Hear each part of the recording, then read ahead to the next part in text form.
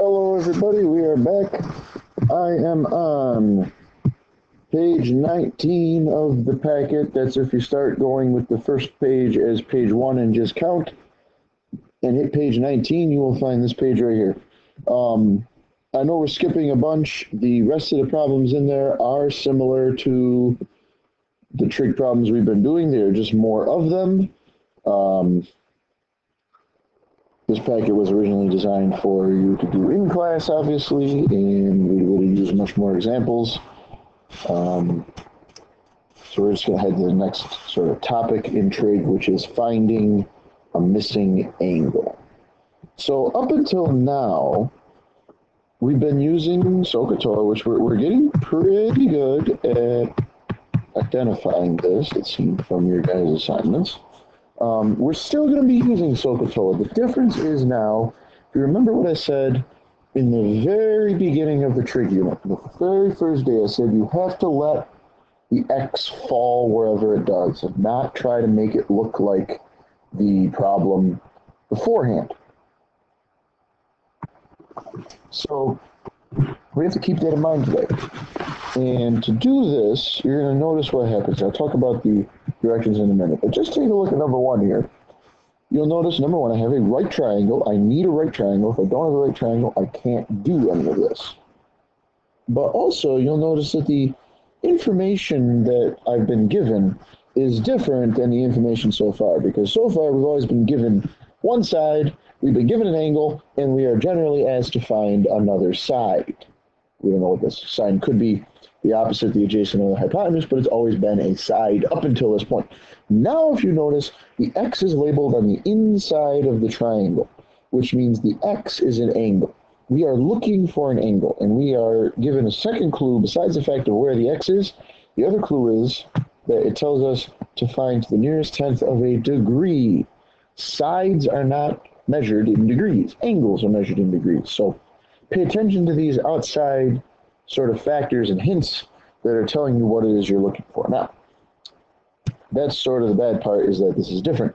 The good news is you set this up the same way.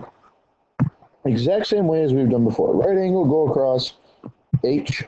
Other angle, go across. Now notice the other angle this time is an X, not a number, but that's fine, because remember what I said, X is more powerful than blank. So this is the other angle, go across, and you have your O. Your third side has to be your A. What two sides do I have? Well, I have my A, and I have an O. Think of SOHCAHTOA. I have A and O. I'm going to need tangent. So tan. Now in the parentheses, we always put the angle. Always the angle in parentheses.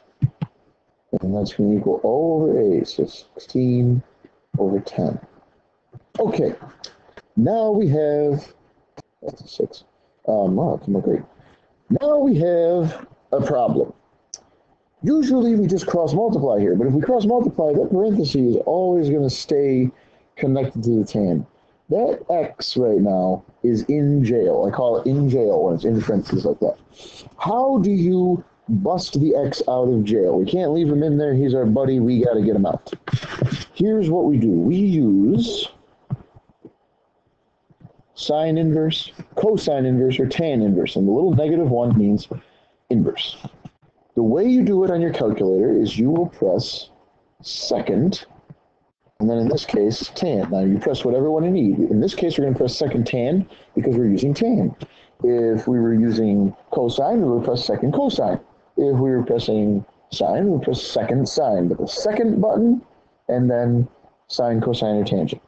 And what that will do is always rewrite it. Do not type in your calculator until you have rewritten it on your paper to say X equals tan inverse 16 over 10. And you're putting the numbers in the parentheses.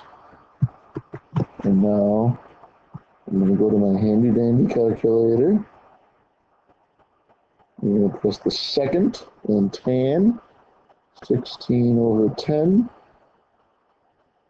And I get nearest tenth of a degree. I get 57.99, which actually has to round to 58.0. Make sure you put the decimal at 7 nearest tenth.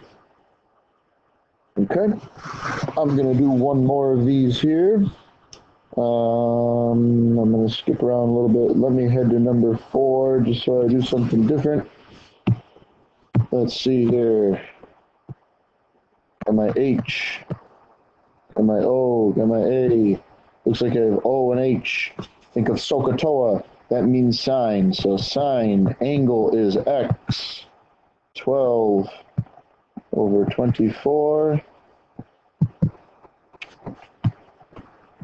Uh-oh, my X is in jail. Get my X out of jail by using sine inverse. 12 over 24.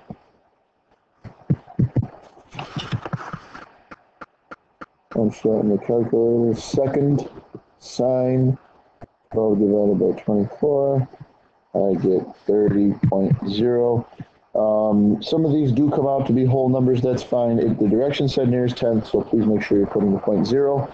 I know it's nitpicky, but that is what it is. So here's what I'm going to have you guys do, if you can. This page here, the rest of page 19, there's only 4 more questions. And we'll hold off on the word problems for now. I just want to see this, so if you could get these done either today or tomorrow morning, then we can try some harder problems like this with word problems. But let's see what you can do. Just stick on this page. This is page 19 in your packet, like I said, using trig to find the missing angle, and try to finish this page, like I said, either today or tomorrow morning. Thank you, and please don't hesitate to let me know somewhere, either email me or put in the comments if you are having problems, either with the questions or with your calculator. See you in the next one, guys.